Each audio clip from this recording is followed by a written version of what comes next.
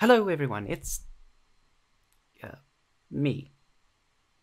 If you've been following along with my previous landscape materials videos, or if you've just been messing around with the default Quixel Megascans material, which looks like this, you might be thinking, okay, I know how to use the albedo as the base color texture of my material. I know how to use the roughness to create a little bit of roughness in the material. I know what a normal map is and how to use it to fake bumpiness.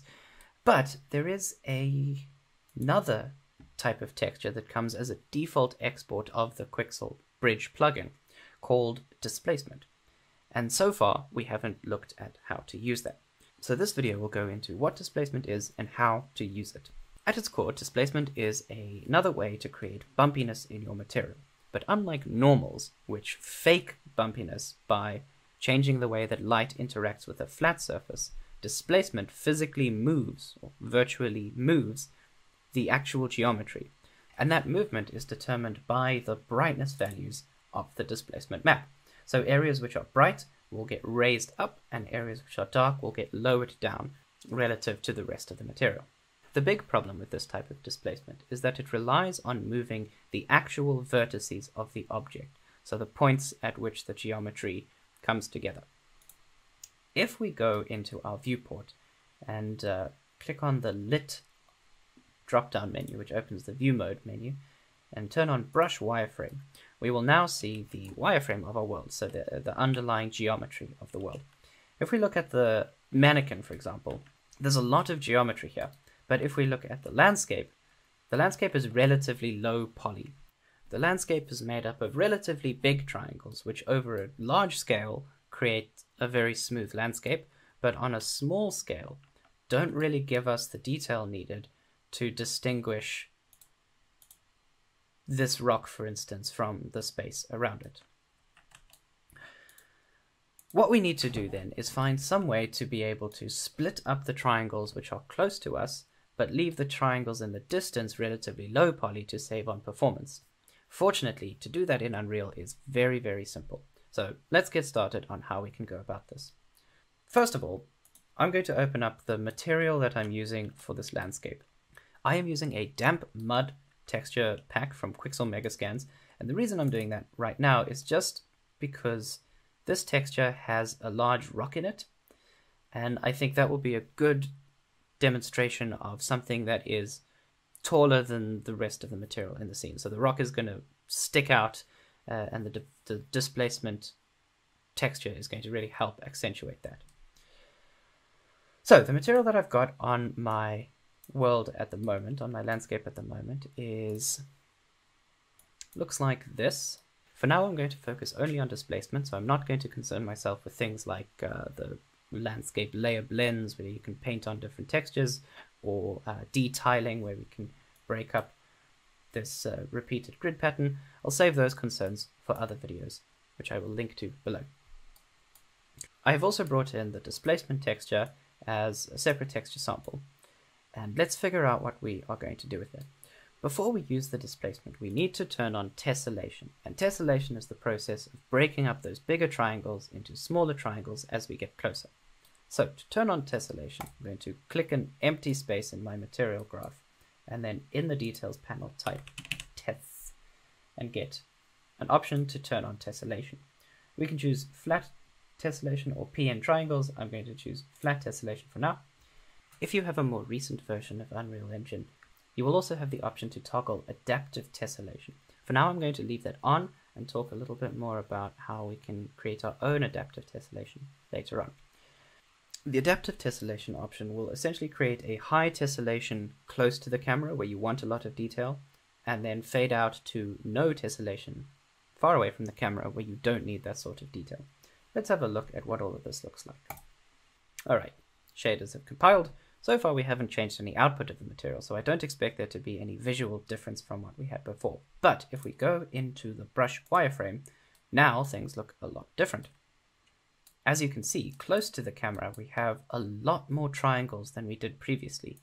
And then if I increase my camera speed a little, as we zoom out further in the distance, our triangles condense back to their original size, meaning that we are not processing extra detail, extra unnecessary detail further away from the camera. The fantastic thing about tessellation is that the blend between no tessellation and tessellation is very smooth. If you look carefully at what's happening within each triangle is splitting up into a number of sub-triangles in a very smooth manner, meaning that each level of detail is smoothly transitioned between low detail and high detail. So that's what tessellation is, and it's really just a single button to click. At this point, I would like to mention that this type of tessellation can be very heavy on your machine, so this is a technique that you should be using only if you're targeting higher end platforms or consoles, and definitely not if you're doing something mobile or even something for lower end PCs. Okay, now that we have tessellation working, let's get started on adding some of that displacement. So we have a displacement texture, which is telling us which areas to raise and which areas to lower. But how do we actually go about raising and lowering those areas? The first thing that I want to do is take the texture output, which is going to be a value between 0 and 1, and scale that so it is actually a value between -1 and 1. And the negative values will lower the terrain and the positive values will raise the terrain. This process of scaling a range from 0 to 1 to -1 to 1 is a pretty simple one. We multiply by 2 and then subtract 1. Multiply by 2, subtract 1. Excellent. And now that I've got that, I want to scale this -1 to 1 to a new range of my own choosing, which will ultimately influence the height of the final displacement. So for that, I'm going to create a parameter called displacement height and multiply the output of our texture into by this displacement height. Just for kicks, I'm going to create a slider here between 0 and 10 with a default displacement of 1. At the moment, this collection of nodes outputs a number, a height, but we also need to tell our displacement a direction. So which direction are you going to be moving the physical vertex towards? Generally for this type of thing, we're only raising and lowering, which means that we want to be moving the vertex along its normal, so its idea of what up is. For that, there is a vertex normal world space node, which will give us the normal of that vertex, and if we multiply that vertex normal by the output of our texture sample, once we multiply the normal of that vertex by the amount that we want to raise or lower the terrain, we'll be raising and lowering that vertex along its own relative idea of up. Now that we have that, we can take the output of this into our world displacement. And one thing that I didn't really touch upon when we enabled tessellation, 2 new output slots opened up for us, the world displacement and the tessellation multiplier. World displacement is similar to world position offset. It moves a vertex by a specific amount, which is what the whole point of this displacement is, but it does that after the tessellation process. So we then have access to all those tiny detailed vertices that have been tessellated by the material. And then tessellation multiplier, this controls the amount of tessellation. With the adaptive tessellation enabled, we don't really have to worry about this too much, but I will talk about it more in a second. For now, let's see what happens when we apply the changes that we've just made and hop back over into the editor. Okay, compiled things have compiled, and let's open up the material instance and see that our displacement height is currently at 1. At the moment, nothing looks like it's changed, but if we move real close into the material, you'll see that very faintly there is now a little bit of bumpiness to the surface. And what we might need to do to accentuate that bumpiness a little is change our displacement height to something like 5. And then once we get low to the surface, we can see that our rock has now raised itself and the areas around have added a little bit of extra bumpiness.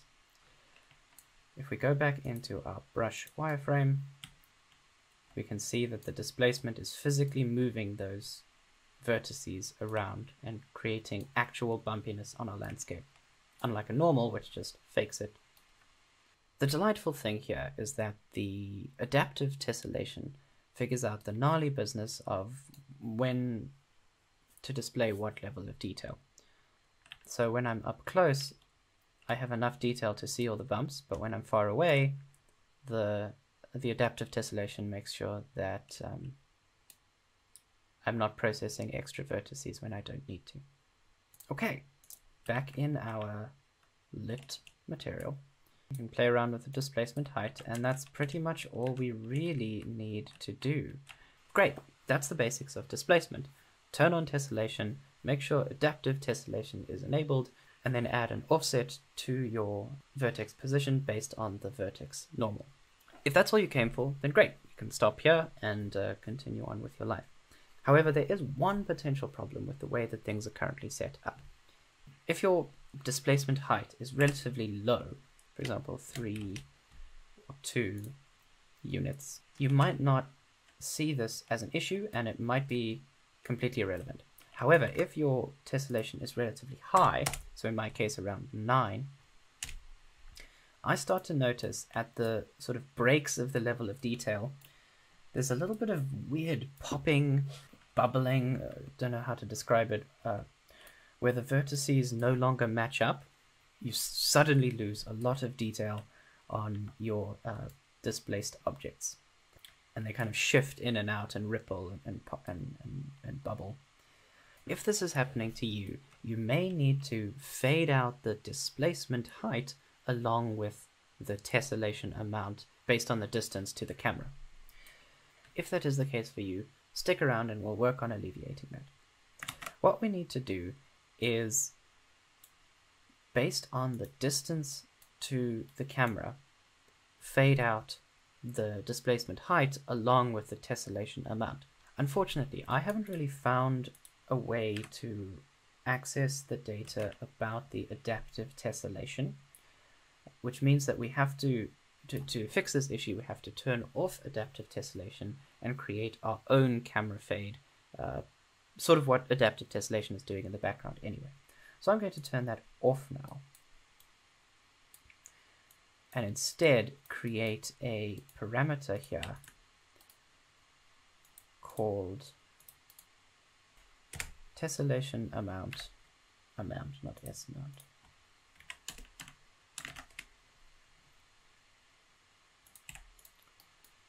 And pop that, just for demonstration, into tessellation multiplier. As we increase our tessellation amount parameter, let's turn on brush wireframe.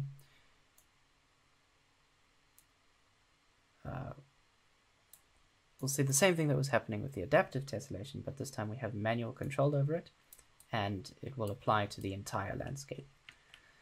Obviously, we don't want to apply our tessellation to the entire landscape, so we're going to create a gradient that moves from 1 close to the camera to 0 far away from the camera, and then apply this tessellation amount based on that gradient. So high tessellation close to the camera, low tessellation away from the camera.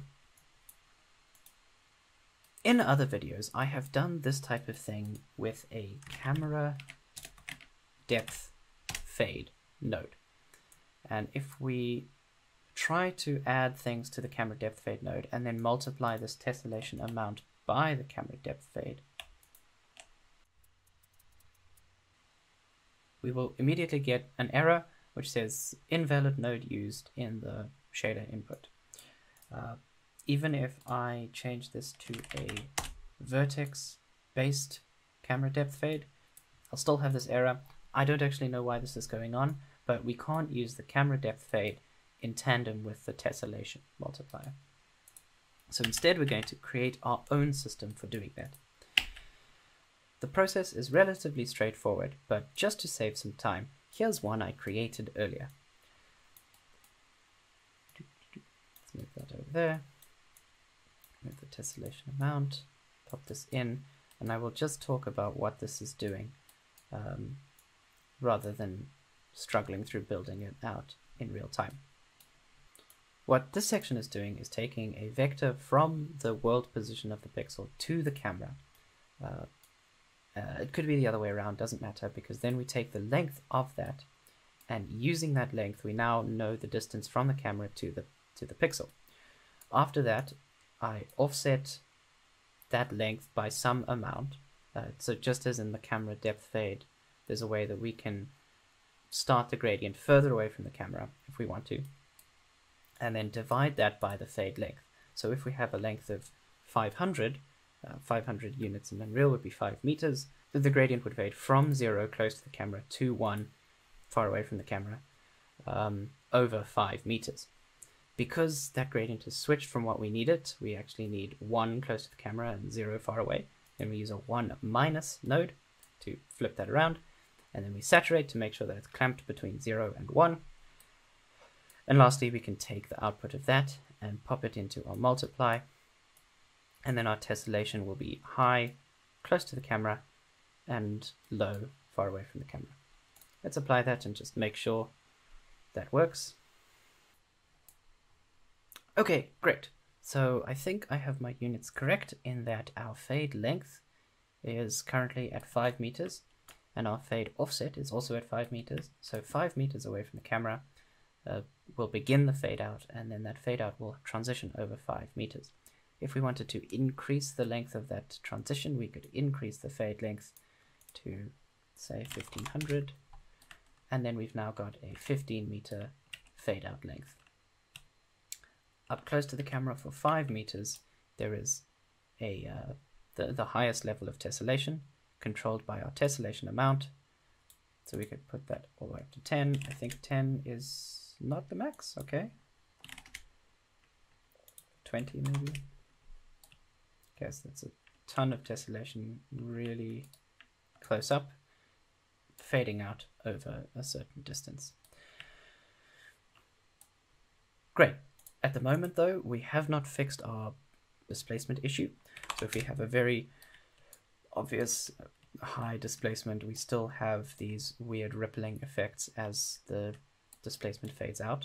So to get to the point of what we're doing here, we are also going to take the output of this custom depth fade, which is at the saturation node here, and not only multiply it by the tessellation multiplier, but also by the displacement itself. So we'll take the displacement, multiply it by this depth fade, meaning that we'll have the most displacement close to the camera, and then as we fade out, that displacement will fade out as well. And now, hopefully, unless you have a really egregious, I guess it's still happening in this case, but with a lower displacement of 10 or so,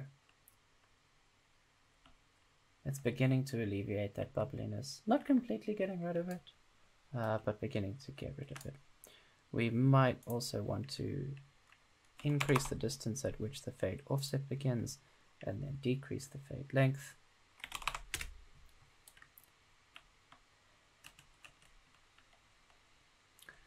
And I might even give myself a power curve before multiplying by the displacement.